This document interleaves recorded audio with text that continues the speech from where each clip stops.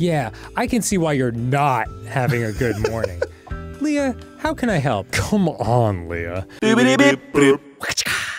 Are you seriously still mad at me? Why? Just because our restaurant closed. That was the incident. You betrayed me. You literally stabbed me in the— well, no, if he literally stabbed you in the back, you'd have a knife wound.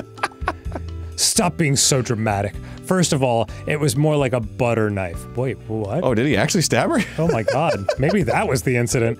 We had a dream, our very own restaurant, and you sold it to those junk food monsters, Royal Swift Food.